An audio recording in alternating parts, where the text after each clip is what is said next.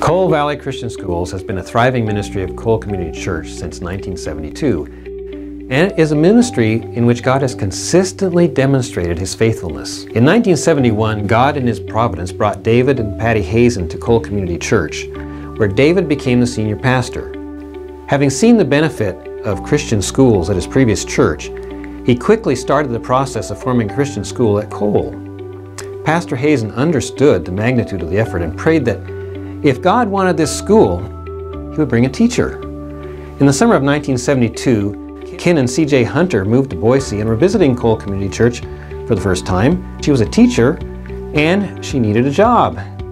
With that prayer answered, Cole Christian opened its doors in September of 1972 with kindergarten and first grade and a promise to expand in future years.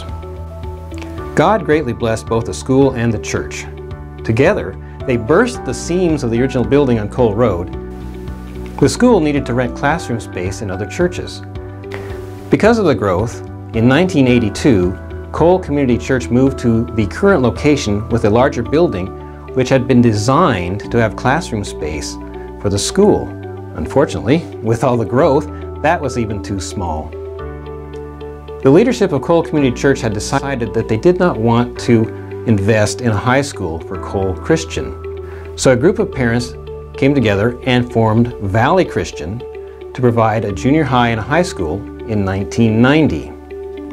Eventually, over time, all parties realized that we would be better together than separately, if it were possible to overcome the differences. On January 25th, 1999, in what has been called by everyone a miracle meeting, the two boards, clearly led by the Holy Spirit, voted to unite and form Cole Valley Christian Schools.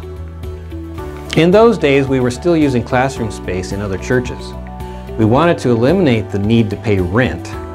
Unfortunately, there was nothing available, nothing suitable.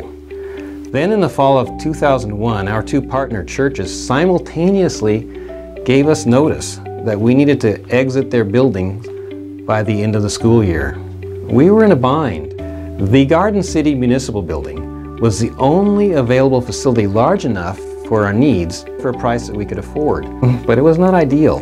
On Friday, before the Monday on which we were going to sign the papers to buy that building, a school grandpa who was the owner of the Meridian Office and Convention Center asked us why we hadn't come to look at his building. Well, we didn't even know it was for sale. So on Saturday, the board motored over to Meridian to look at the building and tour it. All we could say was, wow, this was the old Meridian High School building.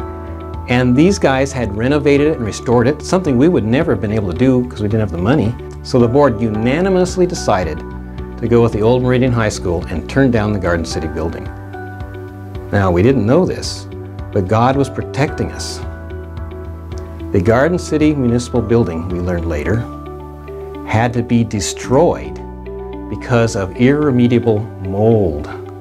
What an example of God's provision and protection. Of course, as soon as we acquired this building, we looked across the street at the disused field and the rundown buildings, and then looked in the parking lot at the Apostolic Bible Church thinking how nice it would be if we could acquire those properties, and wondering how we could ever begin to pay for them. So we started praying.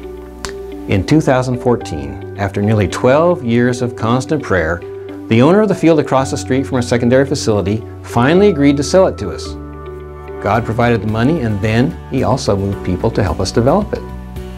My prayer for 14 years had been that we could buy the Apostolic Bible Church building, but that it would only become available when we could afford it, so that no one else would swoop in and buy it when we couldn't buy it. One of our former school parents, a realtor, offered a concept. In simplified terms, he proposed a building swap with the Apostolic Church, providing them a nicer building at a different location, and then he would sell us the building that the church vacated at a price we could afford. The concept worked, and everything came together in a few days' time, and everyone was happy. With the refinance, the resulting monthly payment, even with the purchase of the Apostolic Church building, was considerably less than what we had been paying before. God had provided us the building at the exact moment when we could afford it. Isn't God amazing? Well, what have we learned from our history? God is faithful.